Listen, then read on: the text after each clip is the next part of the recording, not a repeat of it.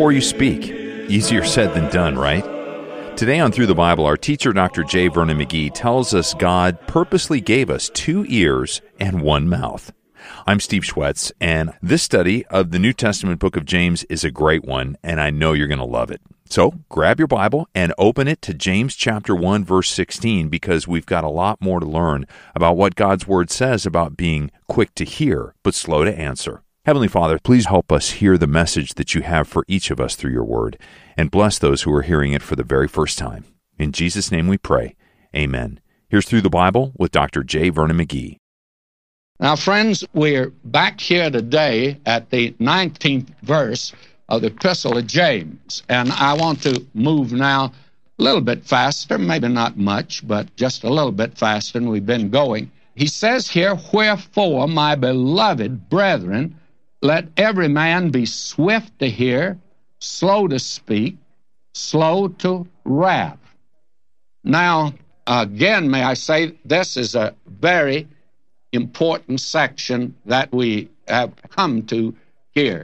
"Wherefore, my beloved brethren, let every man be swift to hear."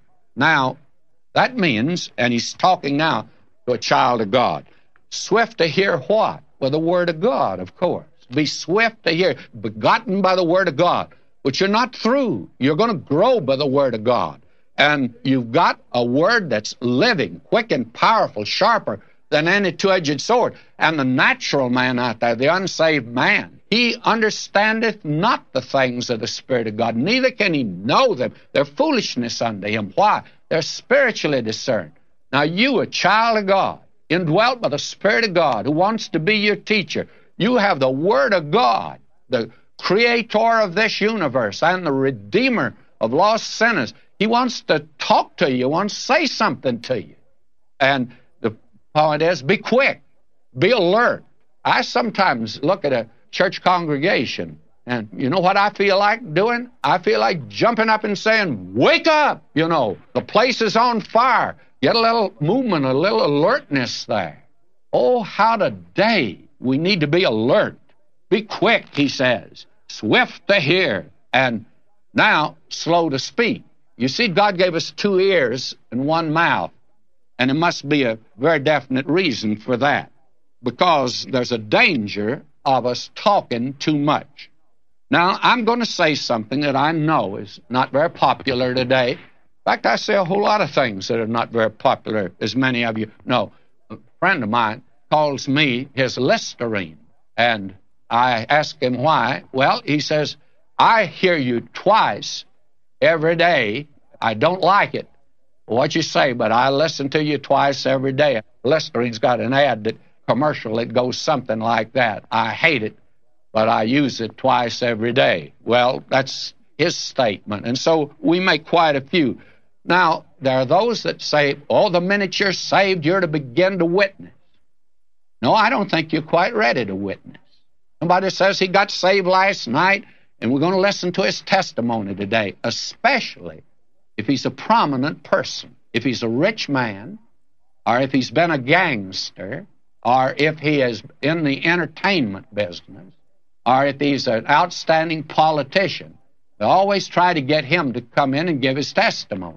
And that's the reason I don't like to hear these singers give a little talk before they get to their song. They can sing. I don't mind them singing, but actually I've many times just bowed my head in embarrassment at some of the things they'd say. This sweet little girl had a lovely voice. She gets up and says, "I just been saved 2 months." And oh, I tell you, I cringed when she said that. And I had a right to, because what she said was as contrary to the Word of God as anything possibly be. God says, you be quick to hear, but you be slow to speak. Somebody says, "Well, aren't we to witness?" Yes, but be very careful how you witness. You better make sure about your life first. The story is told about Socrates. A young man is brought to him to enter his school. You know, Socrates was a school teacher and a philosopher. And the young man came and introduced Socrates, and before Socrates could say a word, the young man started talking. He talked for about, well, I suppose 10 minutes, according to the sundial of that day. And Socrates finally, when the young man finished, he said to him, I'll take you as a student, but I'm going to charge you double. And the young man said, well, why are you going to charge me double? Well, he says, first, I'm going to have to teach you how to hold your tongue and then how to use it. Quick to hear, but slow to speak. And then, do you notice what else he says? And be slow to wrath, that is, to anger. Don't argue religion, lose your temper. It's nice to be a fundamentalist, but don't start fighting everybody in sight that disagrees with you on every little jot and tittle of theology. After all, you don't have all the truth. The Scripture says, be slow to wrath. Don't get angry. Jonathan Edwards, he was the third president of Princeton, and probably was one of America's greatest thinkers and also preachers. But he had a daughter that had an uncontrollable temper.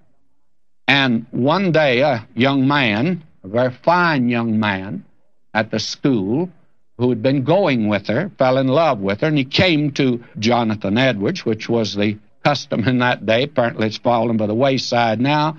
And he asked for her hand. And Jonathan Edwards says to him, you can't have her. And the young man says, but I love her. And Jonathan Edwards says, you can't have her. And the young man says, but she loves me. And again, Edwards said to the young man, says, you can't have her. And the young man says, well, why can't I have her? He says, because she's not worthy of you. Well, he says, she's a Christian, isn't she? And he says, yes, she's a Christian. But the grace of God can live with some people with whom no one else could ever live. May I say to you, there are a lot of unworthy Christians today with an uncontrollable temper. And that, may I say, spoils their testimony probably as much as anything in this life. He goes on to say, for the wrath of man worketh not the righteousness of God. And that's the reason we shouldn't argue religion. I've never found yet anybody that agrees with me 100% or that I agree with them 100%, but that's no reason for me to fall out with him. Someone came in here the other Sunday morning. I was in here at the study. I came down to make a tape, by the way. And the fellow said to me, says, well, aren't you in church this morning? I said, no. Well, he said, what are you doing? I was running a tape of mine through and listening, actually, to it as it came over the radio. We have a Sunday morning program. And I said to him, I said, you know, I'm listening to the only man that I agree with 100%. And therefore, the wrath of man worketh not the righteousness of God. I don't care. You may feel like you're a defender of the faith and all that sort of thing. But my friend, the wrath of man just does not work the righteousness of God. And don't kid yourself that you are angry for his sake, because he's not angry.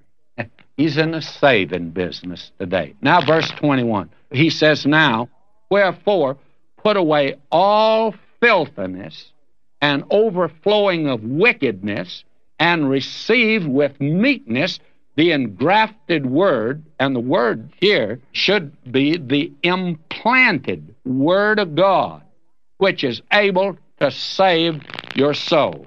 That is, you're to receive the word of God. And that is the important thing that he's emphasizing here. And to put away, do you notice what he says here? Put away all filthiness. That's of the flesh. And this is the better translation, the abundance of wickedness, and receive the implanted word. And the word of God is a preventative against the sins of the flesh. I think it's the greatest preventative. The old Scotch preacher says, sin will keep you from the Bible, or the Bible will keep you from sin.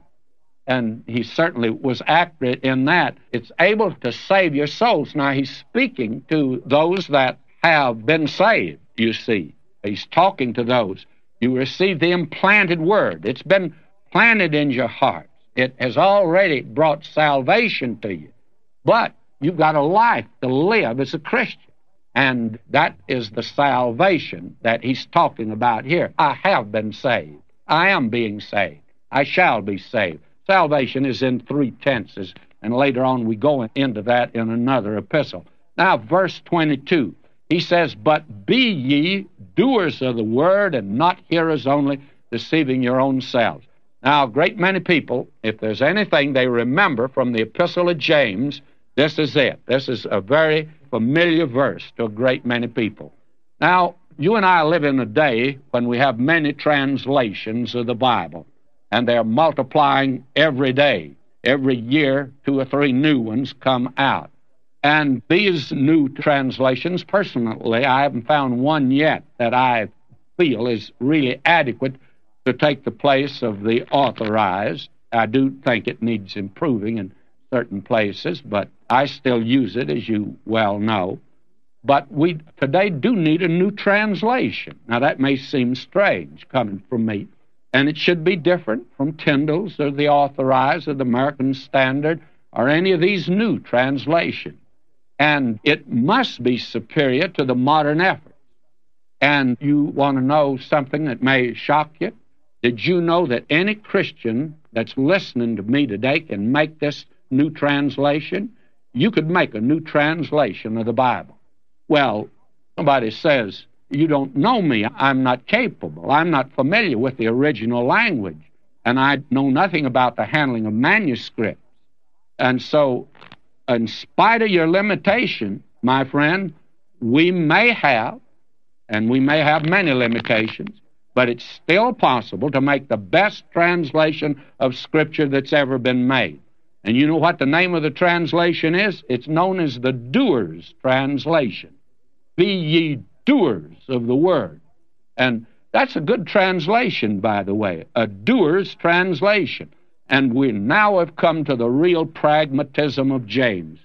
Paul put, I think, the same thought in just a little different phraseology when over in 2 Corinthians, and you'll recall over there in the 3rd chapter, I think it is, yes, in verse 2, "Ye are our epistle, written in our hearts, known and read of all, for as much as ye are manifestly declared to be the epistle of Christ, ministered to us, written not with ink, but with the Spirit of the living God, not in tables of stone, but in fleshly tables of the heart." And the world today is not reading the Bible, but they're reading you and me. That's the best translation. And the question in the little poem is, what is the gospel according to you? Now, you have here in verse 22 what I like to think of as the demands of the Word. And then in verses 23 to 24, the danger of the Word. And then in verse 25, the design of the Word. And in other words, we have here that which is substantive, that which really gets down to where we live today. Now, here we have the imperatives, or the demands of the Word in verse 22. "Be ye doers of the word, not hearers only, deceiving your own self." Now, there's an element about the Word of God that actually makes it different from any other book. Now, there are many differences, but here is one we've not mentioned before. Now, there are many books today that you can read for the information that you can get from them.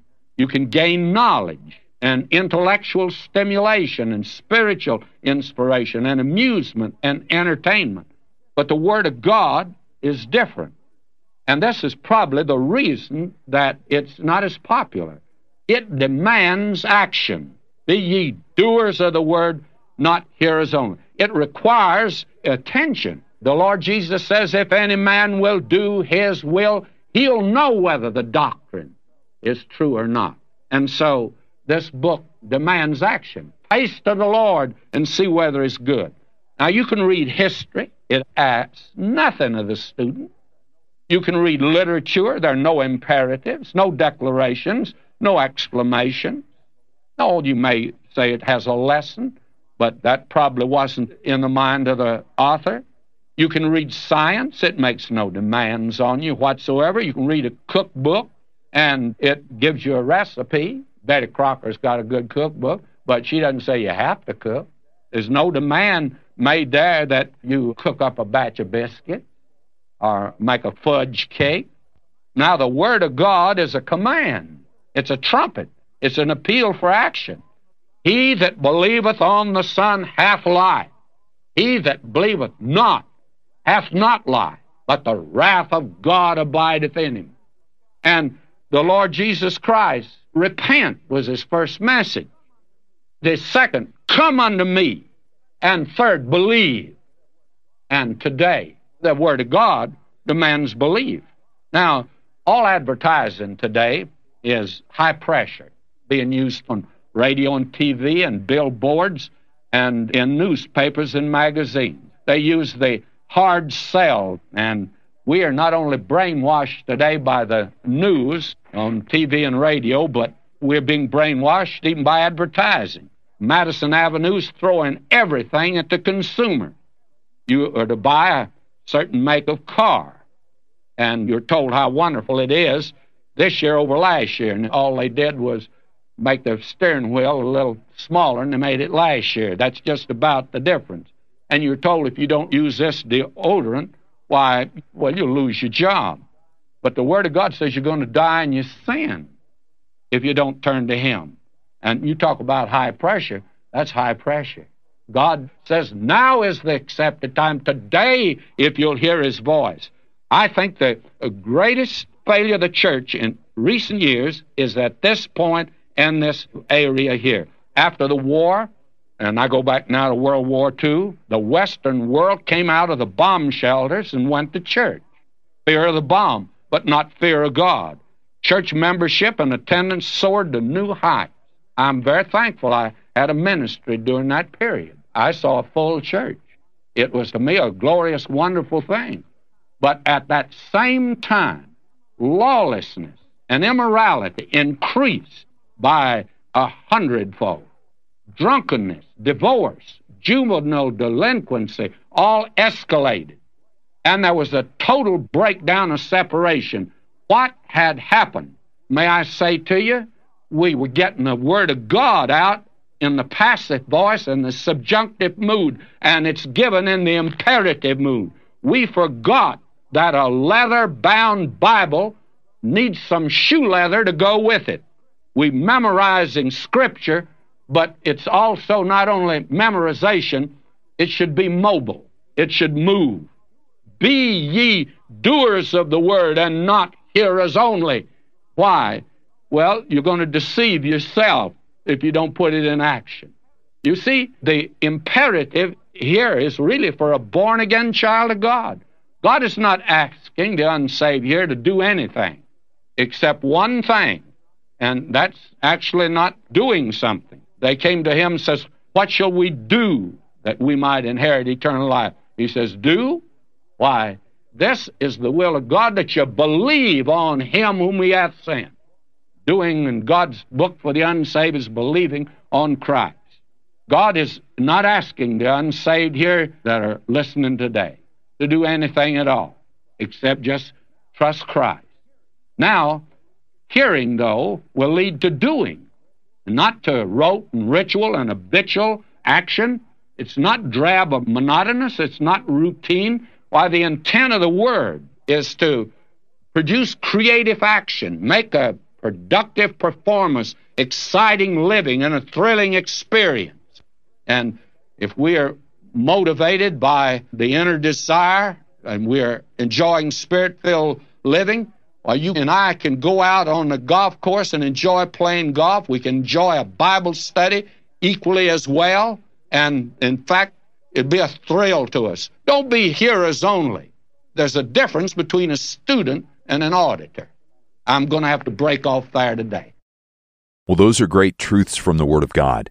But stay with us, because we'll hear more from Dr. McGee in just a moment. To listen to today's program again, visit us at ttb.org, or if you want to find out about the many resources we offer to help you deepen your personal study of God's Word, then please call us at 1-800-65-BIBLE.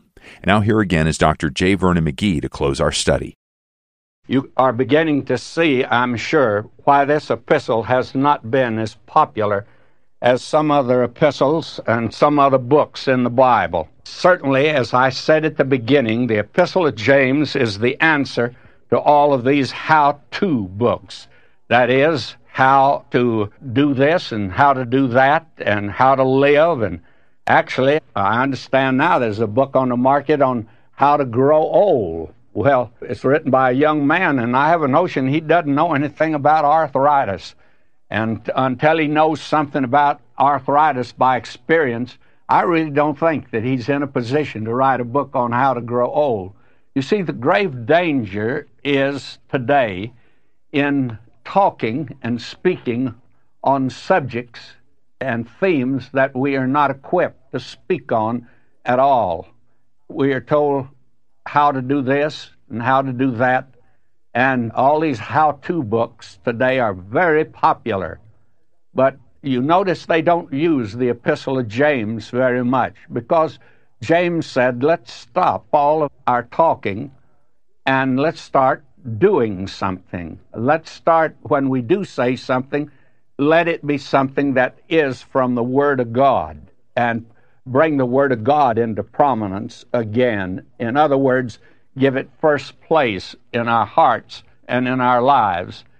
And then he has said something else, that we should not be given to wrath.